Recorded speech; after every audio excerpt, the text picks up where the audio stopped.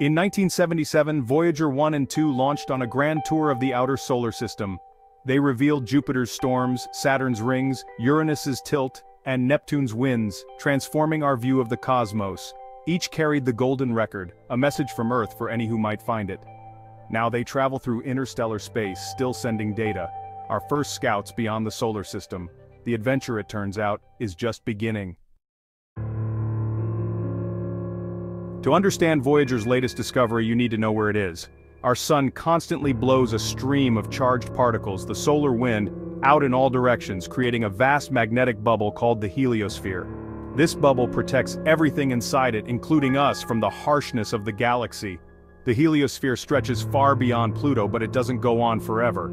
Outside, the interstellar medium, thin gas, dust, and cosmic rays pushes back.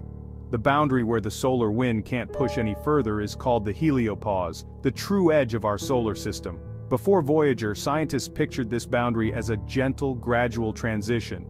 They imagined the solar wind would slowly fade, mixing peacefully with the interstellar medium. But the universe is rarely so tidy. Voyager's mission was to test these ideas, measuring the solar wind's speed, density, and the magnetic field as it traveled outward. Scientists watched for signs: the solar wind slowing, the magnetic field shifting, and a rise in galactic cosmic rays. The Voyagers were our scouts, sent to touch the edge and report back. What they found would upend our understanding of the solar system's boundary. The edge wasn't a quiet crossing, it was something far stranger. The data revealed a dramatic, unexpected frontier. The heliopause turned out to be a dynamic, energetic region, not a gentle border. Voyager's journey showed us that the edge of our solar system is a place of cosmic drama. It's not just a line in space, it's a battleground between our sun and the galaxy. The discoveries made here are reshaping how we see our place in the universe. The Voyagers have shown us that the edge is just the beginning of a much bigger story. The moment of truth came for Voyager 1 in August 2012, 11 billion miles from the Sun. Suddenly, its instruments detected a sharp drop in solar particles and a spike in galactic cosmic rays. Voyager 1 had crossed the heliopause, the first human-made object in interstellar space. 6 years later, Voyager 2 crossed at a different spot, confirming the discovery. Both spacecraft found the same thing, a real distinct boundary surrounding our solar system. But there was more. As they crossed, their plasma wave system detected a persistent rising tone, a sign that plasma density was spiking. The boundary was much denser than anyone expected. It wasn't a gentle fog, it was a wall. Scientists at the University of Iowa calculated the plasma's temperature up to 50,000 Kelvin. For comparison, the sun's surface is about 6,000 Kelvin. This wall at the edge of our solar system was 5 to 8 times hotter than the sun's surface. No one had predicted a superheated wall of plasma at our cosmic doorstep. The discovery was a complete shock, forcing scientists to rethink everything about the solar system's edge. The heliopause wasn't just a boundary, it was a fiery, energetic frontier. Voyager's data revealed a cosmic wall, hotter and denser than anyone imagined. This changed our understanding of how our solar system interacts with the galaxy. The edge of our solar system is not a quiet place, it's a zone of intense, unexpected activity. Voyager's crossing marked a new era in our exploration of the cosmos. 50,000 Kelvin sounds scorching.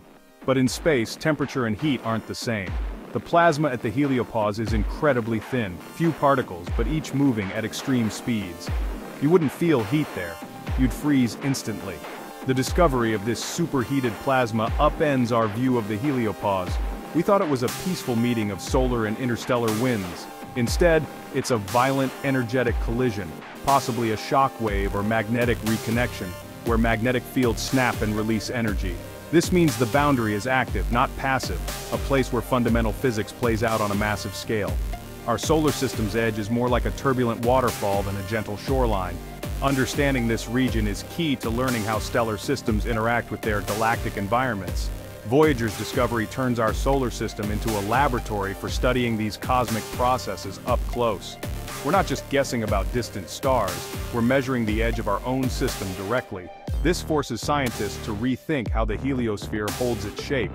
The puzzle of the 50,000 Kelvin wall is now at the heart of astrophysics. Voyager handed us the clues, now it's up to us to solve the mystery.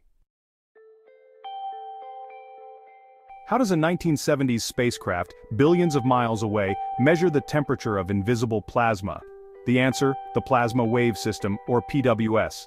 Instead of a camera, Voyager has two long antennas that listen for plasma oscillations, electric field waves created by moving charged particles. As Voyager neared the heliopause, the PWS detected a rising tone, the hum of dense plasma at the boundary.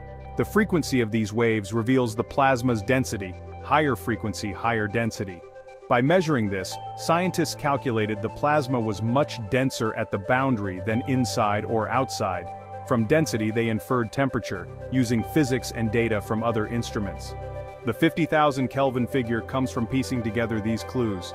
Voyager doesn't have a thermometer, but it doesn't need one. Its instruments and clever analysis do the job. This is a triumph of indirect measurement and engineering foresight. The PWS was designed for questions no one had even thought to ask. Voyager's ears have given us a new way to understand the cosmos. Why does this super-hot wall matter to us? The heliopause acts as a cosmic shield, protecting us from galactic cosmic rays, high-energy particles that can damage DNA and electronics. The sun's magnetic field, carried by the solar wind, deflects most of these rays. Without the heliosphere, life on Earth would face far more radiation. The discovery of a hot, dense wall suggests our shield is even stronger than we thought. This region may block or slow even more cosmic rays before they reach us. Understanding this wall is crucial for modeling how well our solar system is protected. It's not just academic, it affects the conditions for life in future space travel. As we plan missions to Mars and beyond, radiation exposure is a real concern. The heliosphere's protection changes with the sun's activity cycle. Knowing about this dynamic wall gives us a new variable to consider for astronaut safety. Voyager's discovery is vital for the future of exploration. A mysterious wall at the edge of the solar system might sound like science fiction, or even a sign of aliens. But the 50,000 Kelvin wall is pure natural physics. It's the result of our sun's plasma colliding with the galaxy's plasma, creating a boundary of compressed, heated matter. The real surprise is the form this boundary takes, hotter and denser than expected. Scientists are now modeling how this happens, exploring ideas like magnetic field pileup, reconnection, and particle acceleration. These are processes seen elsewhere in the universe but never studied so directly. Voyager's data is a scientific detective story revealing the raw power of the cosmos. It's not aliens, but it's arguably more profound. We're witnessing fundamental forces at work. This discovery opens a new chapter in our understanding of the universe. There are still mysteries at our doorstep waiting to be explored. Voyager reminds us that direct exploration is the only way to uncover the unknown. The universe is its own greatest science fiction author, and Voyager is our reporter on the front lines. The Voyager spacecraft are engineering marvels from the 1970s. Their computers have a fraction of the memory of a modern smartphone, and their data rate is slower than old dial-up internet. Yet, they're still working, powered by nuclear batteries that slowly lose strength. Mission engineers have to make tough choices, shutting down instruments to conserve power. Commands take nearly a day to reach Voyager, and another day for a reply. Today's team works with ancient hardware and programming languages, keeping the mission alive against the odds. The longevity of Voyager is a tribute to the original engineers' foresight and skill. They built redundant systems and robust designs to survive the harshest environments. That we're still receiving revolutionary data after nearly 50 years is a testament to human ingenuity. Voyager's endurance is one of science's greatest achievements. It shows what's possible when we aim high and build for the long haul. The Voyagers are proof that great engineering can outlast generations. The discovery of the 50,000 Kelvin wall answered one question, but opened a dozen more. How thick is this wall? Is it uniform, or does it change with the sun's cycle? Does the shape of the heliosphere need to be reimagined in light of this energetic boundary?